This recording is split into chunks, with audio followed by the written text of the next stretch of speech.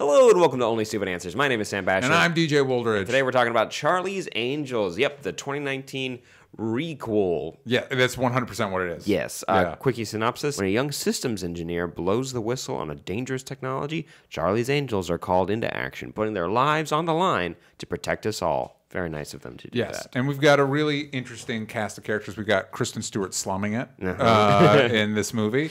Yeah. Naomi Scott from Aladdin, Ella Balinska, Elizabeth Banks, who also wrote and directed this, Patrick Stewart, Djimon Hounsou playing the same role he plays in every one of these types of movies. What are your thoughts on the original TV show and the film adaptation in the 2000s? I haven't seen the 2000s movies, but I have seen the original show. Really? And this is very much, from what I remember of the original show, this is very much in the vein of like, hey, we get these hot supermodel ladies going on zany adventures, and that's 100% what this movie is. And I think the only reason you should do a movie like this now is if somebody like Elizabeth Banks is like, I want to write and direct it. That's it. Yeah. You know what I mean? Because it's a dated concept. It really is. And so if you've got a talented female writer and director who's like, I got to take on it, and we're gonna have fun, and it's gonna be fun. We're gonna have fun making it. That's it. Yeah. So I haven't seen the 2000s movies. Have you seen the 2000s movies? As a kid, I liked him. It's all this like trance music and like oversaturated filters on cameras, and you're like, the bodies hit the floor, you know, like that stuff. Yeah. And they're all training, and there was kind of like this. The film felt alive when you were watching it. Yeah. That being said, all story beats. Totally not in my head.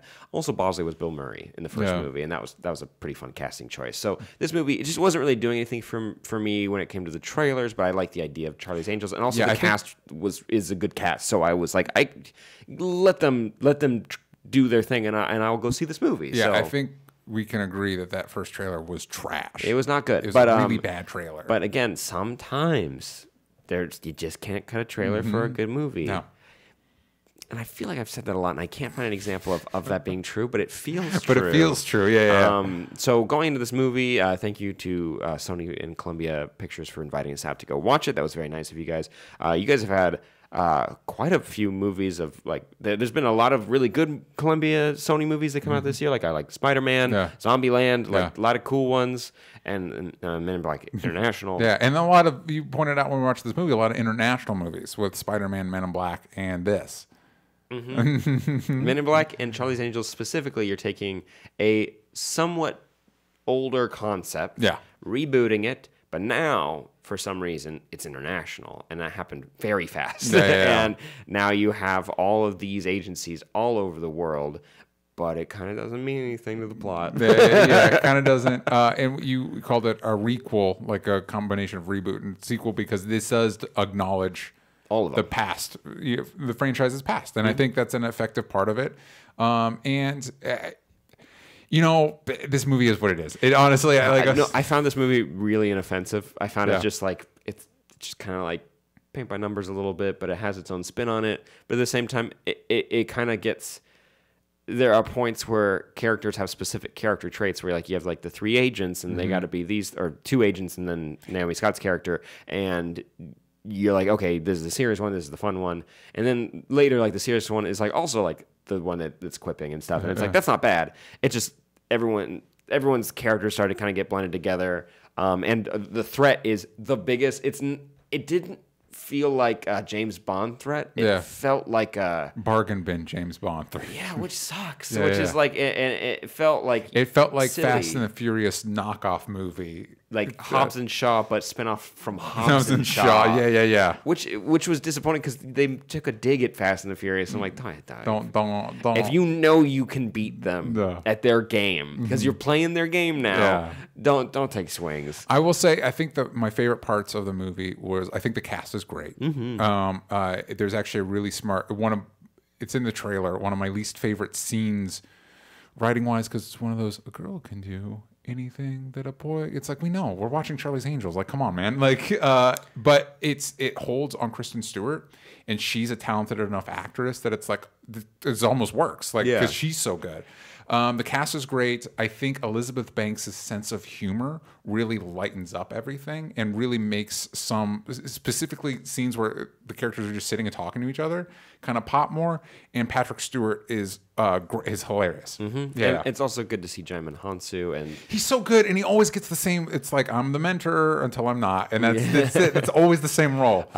Yes, he has had a very similar role in Aquaman, Shazam, and this movie, and probably The Kingsman, if we're going to just, if I can use my future vision a little bit. Yeah. I have a feeling of what's going to happen to his character. Hold on. No, but he does a great job. And no, I fully agree that the cast does an amazing job.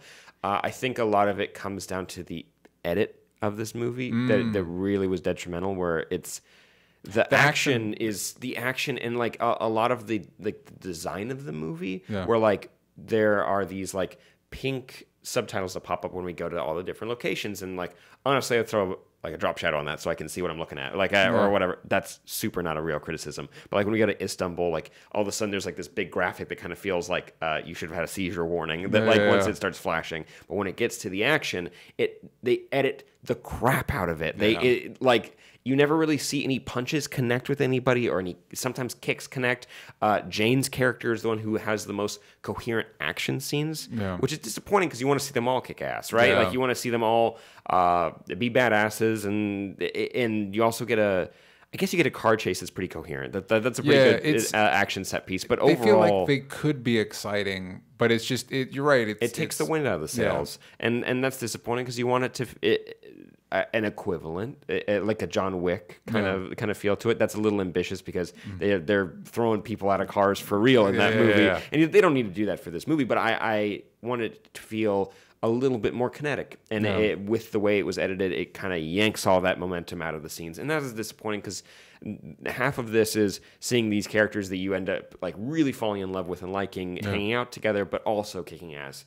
And you kind of only get half of that in this movie. Besides, like, near the end, you get one really cool scene where you got to get a bad guy assassin. It happens in every Charlie's Angels franchise. Versus the cool action, the main, like, fighter in the group. And that action scene was not bad. And overall, I thought this movie was, like, the jokes were kind of, like, light. It felt like it felt like it wasn't really taking hits until about, like, 2/3 of the way through the movie, and then it got really funny near the end, and then I was like, oh, okay, now I get it. I think a good way to describe this movie is breezy. Yeah.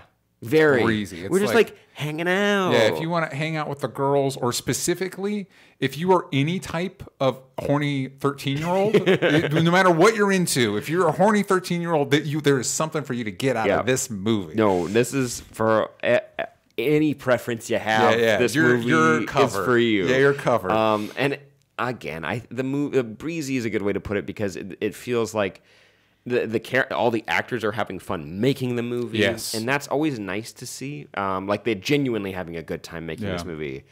It wasn't like Suicide Squad. We're like, we got matching tattoos. It's like that doesn't feel easy breezy, guys. It feels pretty intense. This movie feels genuinely enjoyable for the actors who made it, but also it kind of feels that way when it comes to the story beats, where it's like, we're just kind of like, we're just kind of like doing it, you know? Yeah, you've seen this movie. You know what this type of movie is. So if you're in the mood for that, I think you'll like it. There was in our screening, there was a swath of people in the middle that were like way into it. Yeah. You know what I mean? I think those be like, if you're just looking to hang out with your friends and go see a movie that you can laugh and have fun at. And also, if you want a movie that has like no baggage on it, like in terms of like something dramatic or something in the horror genre or something in like a superhero genre that's like, wait, do I have to like watch like 20 movies to get what's happening here? It's like, nah, you could just like watch this and have a good time and 100%. Enjoy yourself.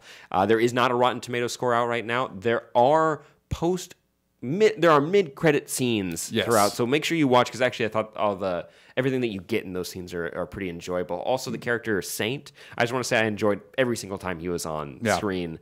I thought that was pretty cool. But besides that, I think we're kind of winding down. There's no Rotten Tomatoes score, but do you have a fun scoring system, or should we do a tried and true? Let's just do a tried and true for today. So out of 10, I would give it like a C+, so like maybe a 7.5, 7.8. You know what I mean? Yeah, because it's not bad. It's just not doing anything special, and it's just I mean, it's Charlie's Angels. Why do you watch that show? Because you watch it for the three girls to be hot and kick ass and have fun. That's it. That's what this movie is. Mm-hmm. Yeah. And it's more evolved, I feel like, than what it was before, because we knew what the other show was for, and also the 2000s remake. They tried to update it, but this actually felt empowering in a more positive way, and I appreciated that. That being said, I kind of felt I can say this.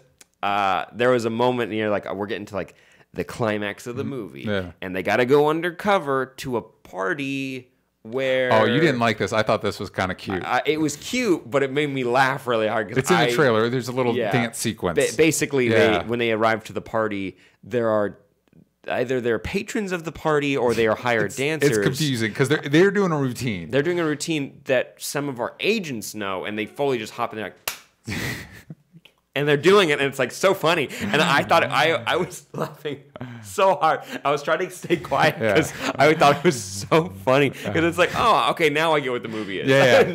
now it took me to this moment, but now I understand. But for me, I'd give it just a solid C.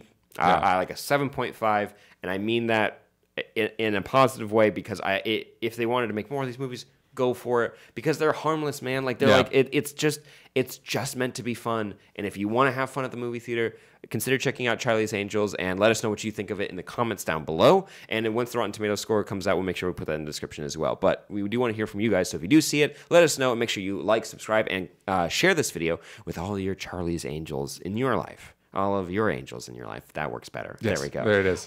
Quite a few cameos in this movie, so keep your peepers peeled. A ton. So I'm at DJ Talks Trash. This boy's at Sam Basher, and you can follow us at Only Stupid Answers. Yank out the vowels from stupid on Twitter. And also check out patreon.com/onlystupidanswers. Also, we're doing reviews for Watchmen, Mandalorian, maybe Rick and Morty if you ask. Yeah. No one's asked. If you ask real nice. If you ask real nice, we'll do it.